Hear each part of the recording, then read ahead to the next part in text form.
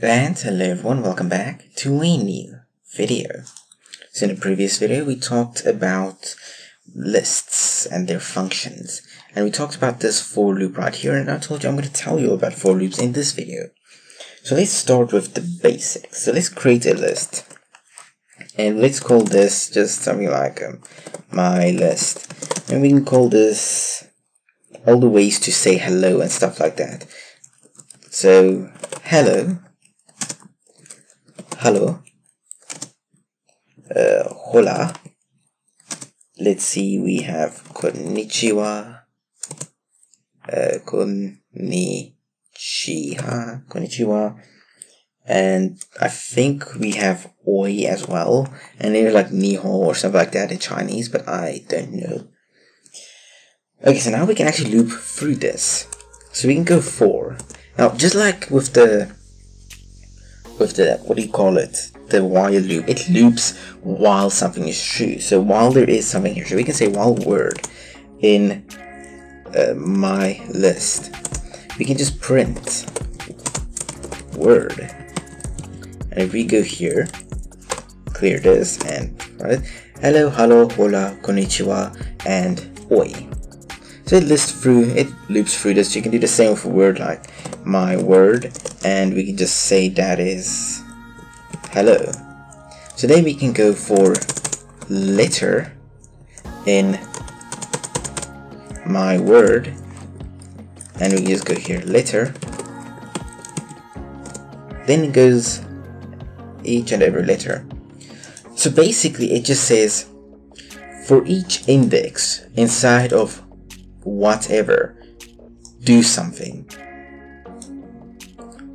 So in this case, for each letter, like letter in this word, go through this. This doesn't matter. I can call this X if I want. It doesn't matter.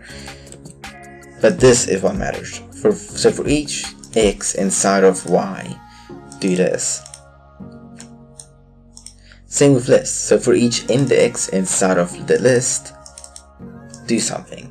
We can do like range, and we can like say 1 to 10, 1 through 10, and if I go, and let's actually make this X just so we can go, and if I print X, this is going to go from 1 to 9, because range is basically 1 to 9. We'll get more into range later, but for right now, range is just basically from whatever number to wherever minus 1. So it just basically goes through something. And unlike with a while loop that continues until you say it's false, a for loop continues until there's nothing to continue anymore. So we can even actually count things. So let's say this is my string and it is very cool. Let's say we want to count all of the i's inside of this. Then we can go for, and let's keep it at X, and say my word. Instead of printing X, we can say if X is equal to I, the letter I. We can create a count variable here, so count outside of the for loop. You can say count is equal to 0. And you can say count plus equals 1, so it adds 1 to count. And then once this for loop has ended, we can print count for all the i's. And there are 5 i's in this sentence. Okay, so we can actually give all of these a value to assign along with them. So we can say, if we go my list, and we print this, and as you can see, it just prints the list. We can actually say enumerate, if I'm correct, like that. And we can actually say start. And we can make that equal to 0. Then as you can see, it will actually assign values to each of these. So that index 0, hello. And we can actually go, and we can say num and x.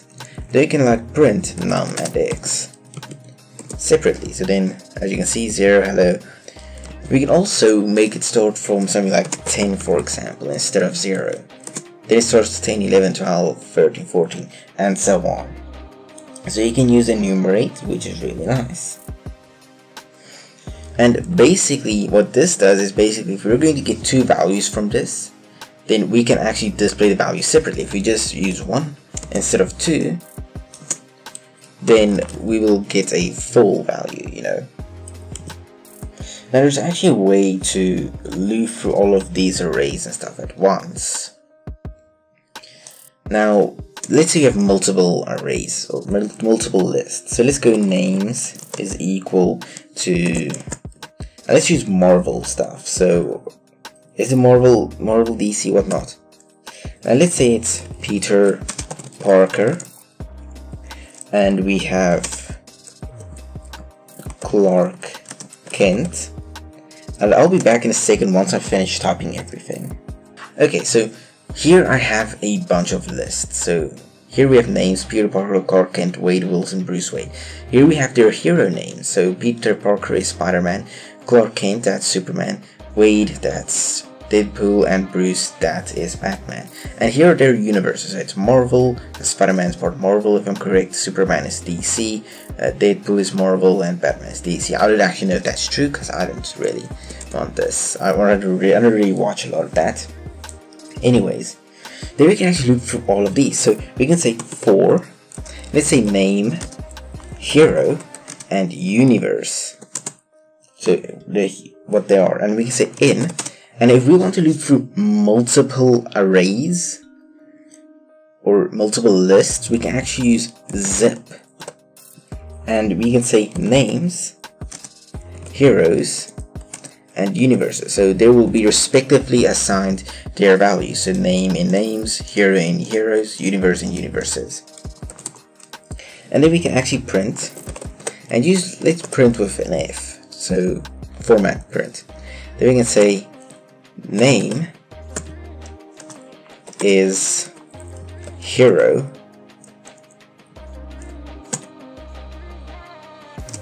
from,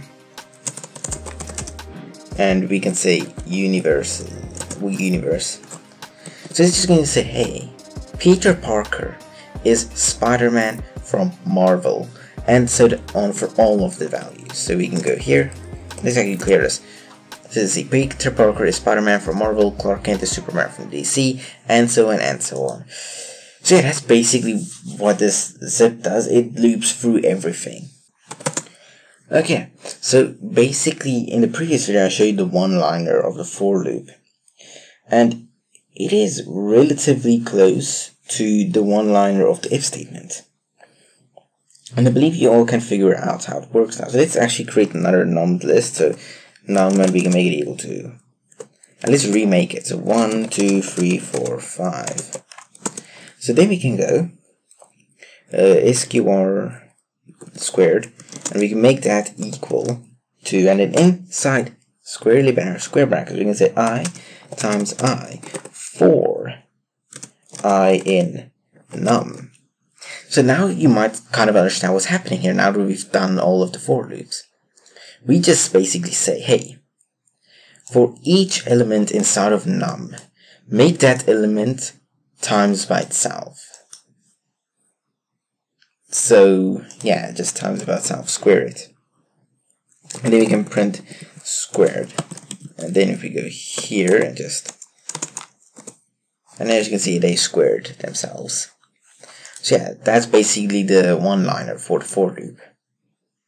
Thank you all for watching. I hope you all understood most of this, and we'll be tuning in for the next few videos. Thank you all for watching, and see you all in the next video.